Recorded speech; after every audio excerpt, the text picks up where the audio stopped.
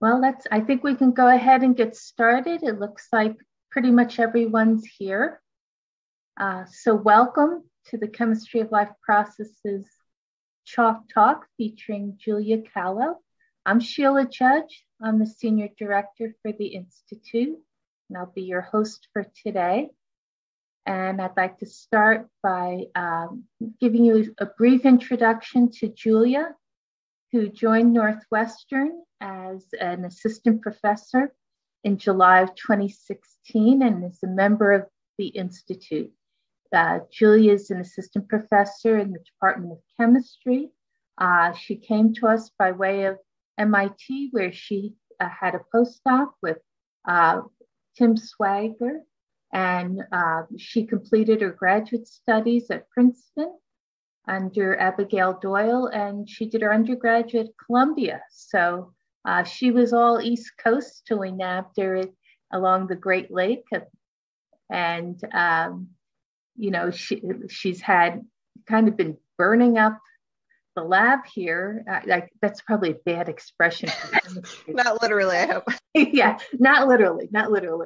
But she's her work is being recognized left and right with she had a Young Investigator Award from the Air Force Office of Scientific Research and NSF Career Award. She was recognized this year as a Sloan Fellow, and she had recent recognition, congratulations, Julia, from the Camille Dreyfus Fund with their 2021 Teacher Scholar Award.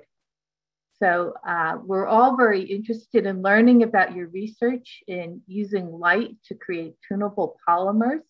This is way beyond cool. I'm really looking forward to learning more about what you're doing in your lab. And please go ahead and start sharing your slides, and we'll take questions at the end of the presentation.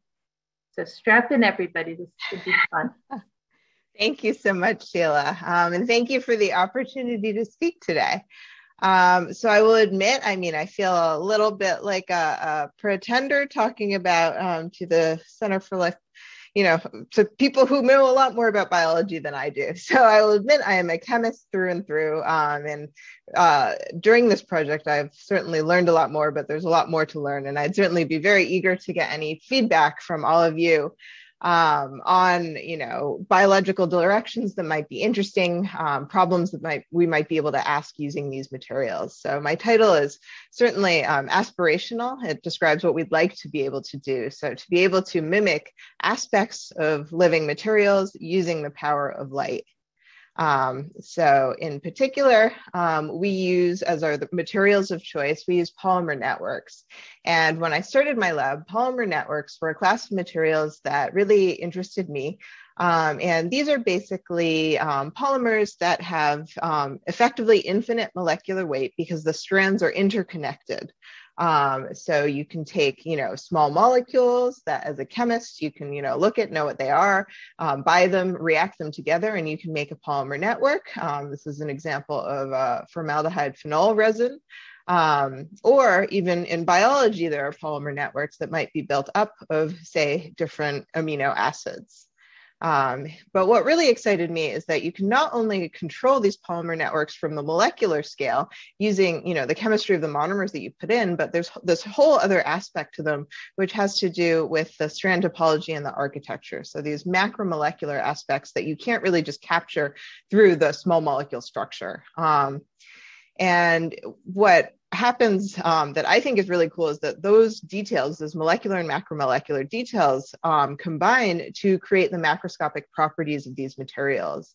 So by taking the same constituent monomers or components and changing something like cross-link density, you can go all the way from, a totally liquid resin to a very hard, say, billiard ball.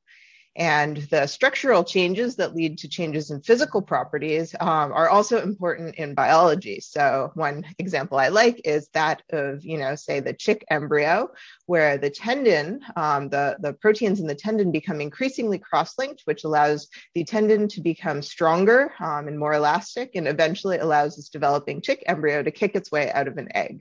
So the mechanical change is very important to the function of the material. So, I'm a chemist, so this was learning about things like mechanics was new to me. Probably some of you are experts, but for those of you who are not, I wanted to give a very brief introduction and overview. So I'll talk about two different key mechanical properties today. And the first is stiffness. And stiffness tells you, I think we all have a very good intuitive grasp. It tells you the resistance of a material to deformation from an applied force. So we know that materials that are very stiff, it's very hard to deform them, stretch them or squish them or whatever. It requires a lot of force to do so. So it's expressed as the ratio of the amount of energy you have to put in to the deformation or strain that you achieve.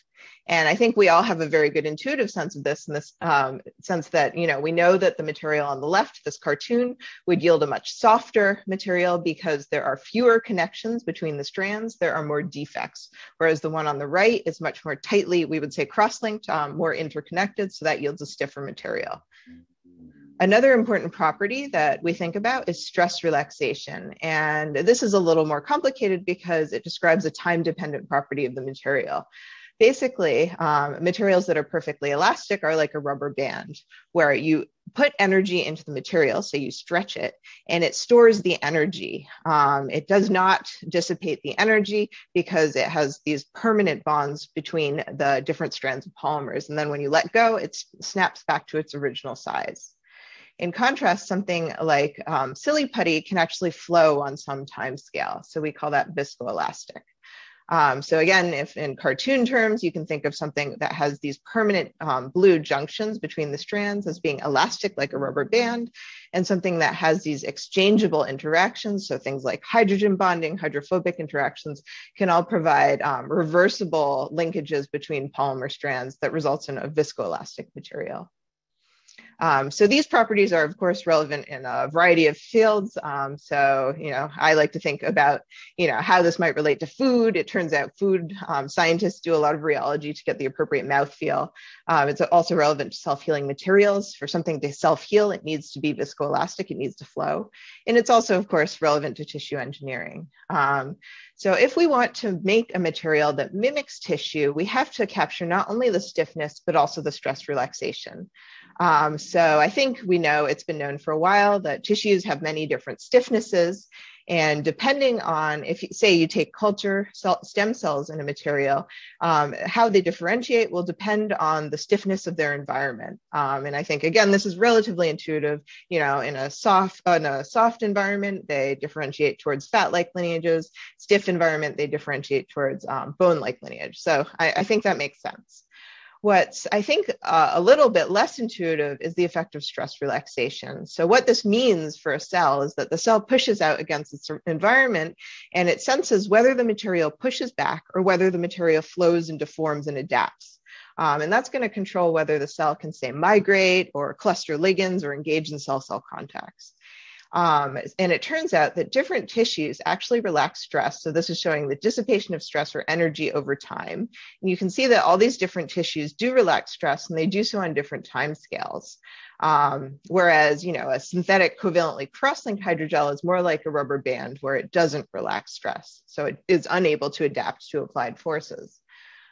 This becomes important again in cell behavior. So again, to take the example of stem cells, a stem cell that's cultured in a fast relaxing environment will actually tend to go more towards the bone-like lineage, which I think is really surprising. That is less obvious to me, less intuitive to me at least.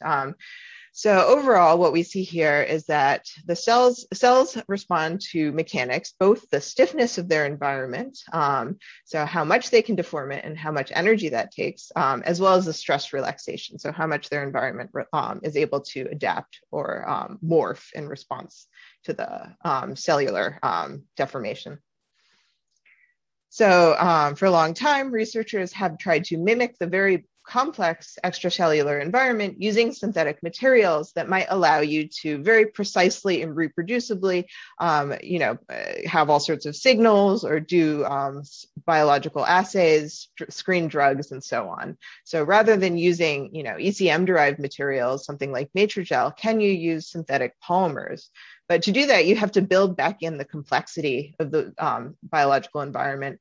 And some ways that people do that, for example, might be adhesion sites, might be the ability to change stiffness in situ, or have degradable sequences like peptides that the cells have proteases and can cleave through. Perhaps sometimes you might have, biological signals that you've actually conjugated to the network. I've just shown just a couple of representative applications here, ranging from, actually being able to do drug screening assays in these sorts of environments, I like this example of making a skin equivalent using these sorts of synthetic matrices. And then on the right-hand side, I have an example of 3D printing with basically a synthetic material to make something that mimics an ear in this case. So I was particularly interested in the fact that, tissue is not static and it's not homogeneous. Tissue actually changes over time as a function of disease and development. So one example that I showed you in the beginning was the developing tendon. So I like this example from the Kalow lab, and she has studied actually the mechanics of tendon in these developing embryos. And she found she could do this mechanical mapping of the tissue. And she found that, as a function of time, as the embryo develops, the tendon becomes not only stiffer, but also more heterogeneous. So you can see that in the different colors in these stiffness maps. So, if you want to mimic this heterogeneity with a synthetic material, we asked, how might you do that? Another, of course, example I like from the Woodruff lab, formerly of Northwestern, is relevant to oncofertility. And this has to do with the way that the oocytes receive cues that tell them to mature. And it turns out that, their environment in the ovary is actually quite heterogeneous. So the cortex, for example, and the medulla have both different stiffnesses as well as stress relaxation. So one hypothesis in the literature is that it's actually mechanical cues that trigger the oocyte to mature. So our hypothesis was that in order to get both time-dependent and spatially dependent changes in things like stiffness or stress relaxation, we'd really like to use light. Because light would allow us to pattern different colors of light, different intensities of light on a single material. We could also change the intensity, the color on or off over time. So we could mimic that sort of spatiotemporal control in an external fashion. Of course, with light, we'd like to really go again towards the red as well, where it's potentially cytocompatible. So I know not everyone here is necessarily a chemist, so I won't really dwell on the chemical details. For those of you who have forgotten intentionally on purpose all of your organic chemistry, but basically I'll just summarize to say that the two key elements we use are a dye called a photoswitch, and these are molecules that can absorb light and change their shape in some way. So we use the azobenzene shown here, which you can shine light, one wavelength of light to go to this more folded conformation, and then you can go back with a second wavelength of light, and it's reversible, and that's important. The other component we use is a dynamic bond where it can transition between basically debonded and bonded states. And it does so, at room temperature. So to show, for those of you who care about the chemical details, I'm showing here the two different types of polymers that we combine. So we just use a very simple, common biocompatible polymer, polyethylene glycol, and we use polymers that are terminated with either these polyols or with our key molecule, which has both our photoswitch and our dynamic bond. So basically, I'm showing you a vial that contains buffer and both of these polymers, and you can see initially it just flows, which shows that the reversible bonds are in this unbonded state, so they're separate. But then Joe can actually shine UV light. In this case, this is our first generation material. We needed to use UV light. And basically that transitions, the photo switch switches to the folded conformation and the bonds are able to form. So we're basically condensing the boronic acid in the diol to make the boronic ester shown here. So then we can take that, now it's a gel because it's a polymer network swollen by water, and then we can shine blue light on it, and that actually returns our material to the liquid state, so this debonded state. And we can go back and forth, again, switching different wavelengths of light. So of course, biologists seem to not really like UV light, understandably. So we wanted to make this more sort of useful and relevant system. So Joe was able to do some modifications to the azobenzene, installing these fluorines. And now we can actually use green for the stiffening process instead of UV light. And the stiff state of the polymer is actually, has a relatively long half-life in terms of like the thermal stability of this, this folded isomer of the azobenzene. So we use rheology to characterize it. I guess all you need to know is that these lines are going up. The dark squares going up mean the material is getting stiffer. The green background means this is while we're irradiating with green light. And then the blue background means we've irradiated with blue light. And you can see that these black squares, it drops very rapidly, and that corresponds to the softening. And then when we switch back to green light, it stiffens again. So that's showing temporal control. And then to show spatial control, Boyoung actually did basically the nanomechanical mapping of our materials. And you can see when we use basically a TEM grid to pattern light on our material, you can indeed see regions that are stiffer and regions that are softer. But what I want to emphasize here is that we now have this tool where we have photo-controlled stiffness, but we can also measure the stress relaxation. So again, this is energy over time, and we can just see that the stress relaxation of these materials, even as we're stiffening, the stress relaxation is constant. So we think this is a really nice opportunity to tune only one variable in a very complex system. Because in most previous synthetic hydrogels, when you change the stiffness, you also change the stress relaxation. It's very hard to decouple those variables. So now we have a way to only change the stiffness and again, have constant stress relaxation. So now we think we have a way to really, in a system, understand, for example, whether a biological effect is coming from one mechanical signal or another. So to go beyond polyethylene glycol, we've been working on, other types of materials. So we've had, some progress using alginate-based backbones. We've also looked at just mixing our synthetic materials with collagen, so we could get the fibrillar structure of collagen and also the actual adhesion sites that are on collagen. And that's actually been probably one of the more successful sort of approaches. So we have, the best of both worlds with the synthetic material and the photo response we get from that, as well as all the, biochemical information from the collagen. So not only can we use collagen, we can also use more tissue-specific materials. So for example, our collaborators in the Wertheim lab, formerly at Feinberg, are able to decellularize different organs like the liver, and we can use those materials and mix it with our synthetic hydrogels to, again, get materials that have this reversible photo response. So at this point, I just wanted to share like a couple of vignettes about, all the fun things we've learned since then, because we had this system when like, oh, we can, just stick some cells in, and we were really quite naive. We've learned a lot since then about how hard biology is. So I admire everyone who does this. So basically, the first thing we contended with was the fact that our gels just kept dissolving.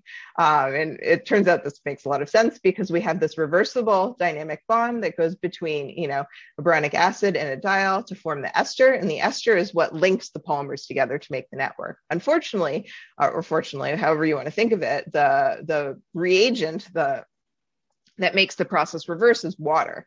And it turns out when you soak these gels in media, you have a large excess of water. So it sort of makes the equilibrium go towards the left. So that was not great. So one of the things we've done is use a small fraction of permanent covalent bonds. So we're just using cyclooctane azide click chemistry here. So we can make sure that the network is maintained, even though we still have that photoresponsive unit in there as well. So we can see that, without the click linkages, we really are, dissolving our gels very rapidly. But now with 33% of the linkages being those azide alkyne cycloadditions, the permanent bonds, we can get much more stable gels, which is obviously important for longer term assays.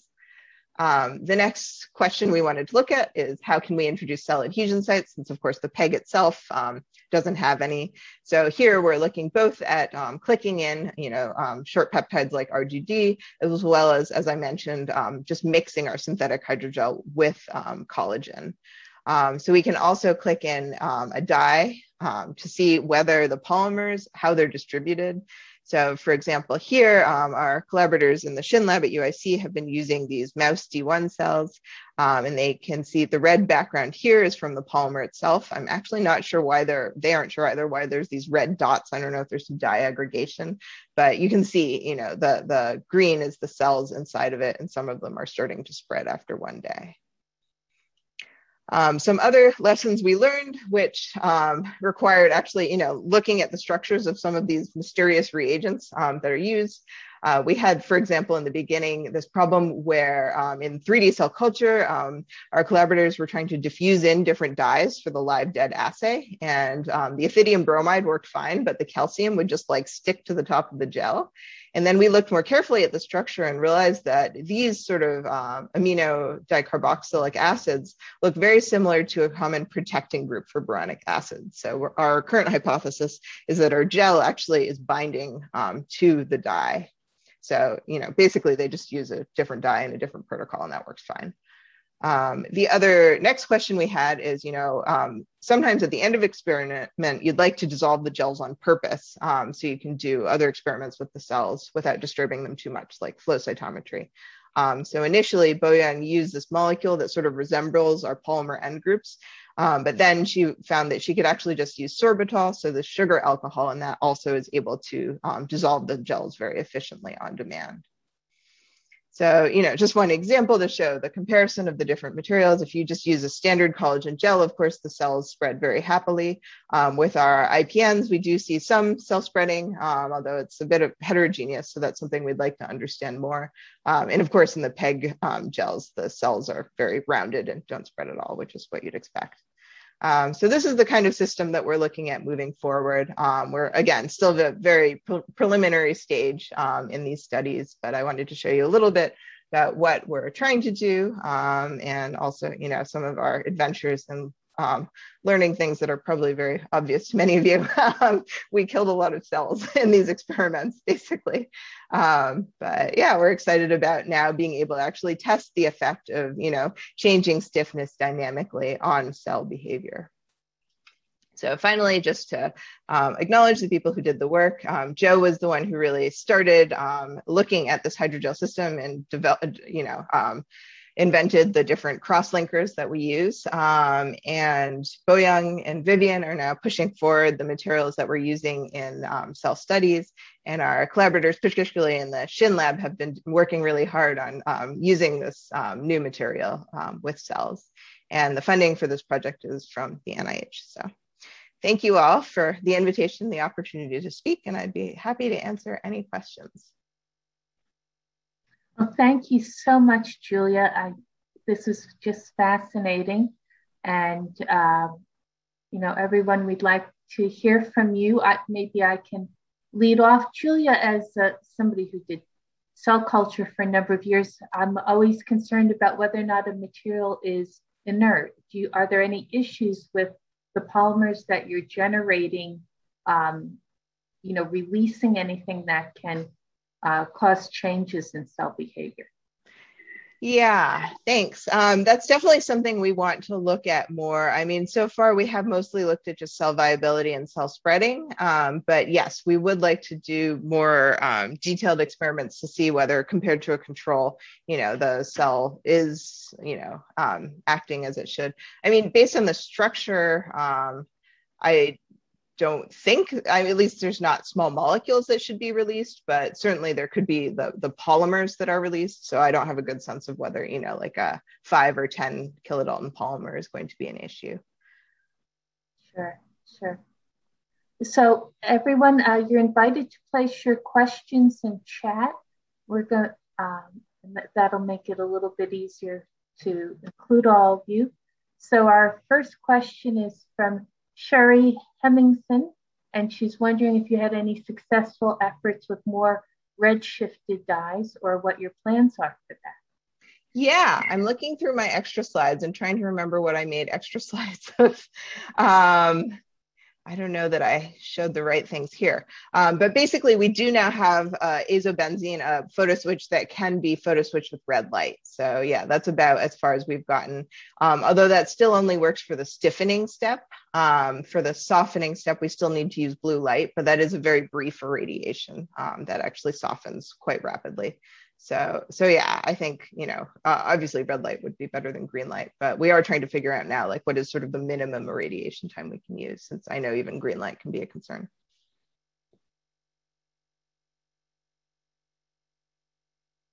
Yeah, this is the azobenzene, sorry. I don't know if you can see my pointer now. The dimethoxy one where we can use red light.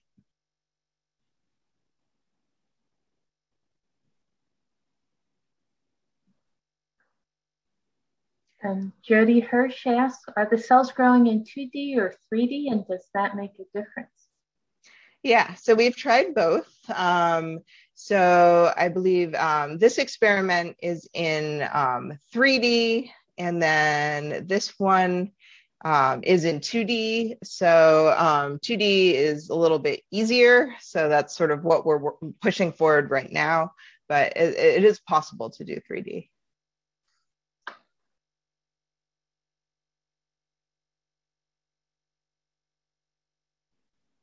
Alex Anderson asks, have you tried using different boronic acids or diols to change the kiloequivalence of the ester formation? I'm curious about the effect on the stiffness and the stress relaxation of the gels. Yeah, thank you. That's a great question. And I'm sorry I don't have the extra slide in this deck. So that's actually something Boyoung's been working on, especially on the diol end. So basically, we've found that the boronic acid side, the modifications we've made haven't had a huge difference. So putting the fluorines there does make it somewhat stiffer. So that's a good thing in terms of making the gels more stable.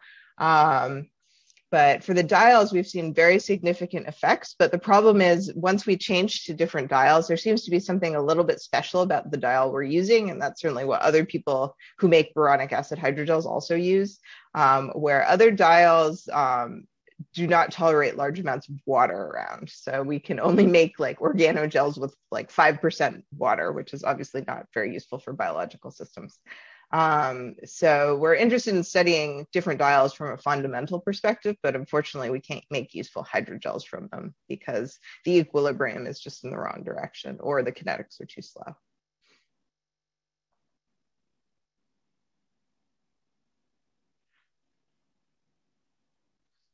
Other questions? With those typing fingers moving. So Julia, I imagine that some of your collaborators would be very interested to be actually able to see changes in cell morphology and function as you tune the gels. I think it'd be particularly interesting in cancer cells, for one, because there's a lot of literature out there about effects of matrix stiffness on the transformation of cells to a metastatic phenotype.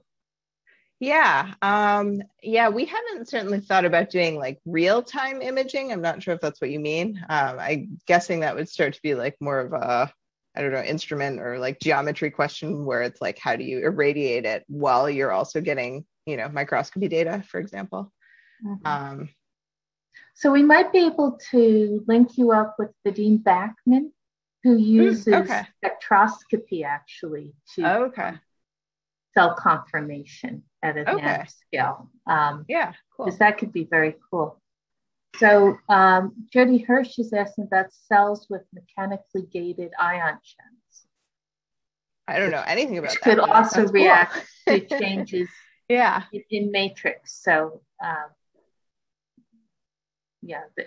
from a pharmacologic standpoint, that would be very interesting. Yeah, I mean, we'd certainly be interested in, like I said, other systems that might be interesting to study with these materials. as long as people are willing to have it, to experiment a little with the material, since we've certainly found that we do have to troubleshoot a bit. Julia, are there other applications of this approach that go beyond cell culture? You know, are there commercial applications or other things we should know about? I mean, so I would say for hydrogels in general, there's definitely applications in, you know, like screening drugs in more mechanically relevant environments. And there's also, you know, interest, I don't know how much of it is commercialized in terms of like delivering drugs, genes, so on with hydrogels. In terms of like light activated hydrogels, I think that's much less in terms of the applications out there. I mean, certainly for anything in vivo, you have the issue of how you would introduce light, which obviously there's ways to do that, but it certainly requires a bit more effort. Are there potential engineering applications aside from kind of the biological medical area? Yeah. So, I mean, another part of my lab is interested in polymers for sustainability. So I would say, practically speaking, I'm not sure that you're probably not going to replace commodity polymers with these relatively fancy and expensive hydrogels or networks, but there is, it's at least interesting to think about, you know, could you make a material self-healing with light, or, you know, change whether it's from a state where it's, say, recyclable to more stable or something like that with light. So yeah, certainly there could be other applications that I'm not aware of in terms of, I don't know, light responsive like devices and things like that. Well, this is a lot of fun. Anyone else with a question? Trying to give you time to type here. If not, thank you, Julia. This was a lot of fun. I've learned a lot of new things from this. And thank you to all our participants. Stay tuned. We'll have other faculty chalk talks. Oh, one last question from Cooper Hanley. Have you considered looking at the effects of the stiffness of your hydrogels on stem cell differentiation? Yeah, that's exactly what we'd like to do. And to do that, yeah, we have to start extending the length of our experiments out farther than they've been going. That's certainly the direction we'd like to go in. Right now, we're looking at cell spreading because that's like sort of a faster response for us to monitor. But yeah, certainly things like stem cell differentiation would be very interesting, especially from the respect of things like cell memory, since we have the ability to change the stiffness of the environment without like removing and replating the cells.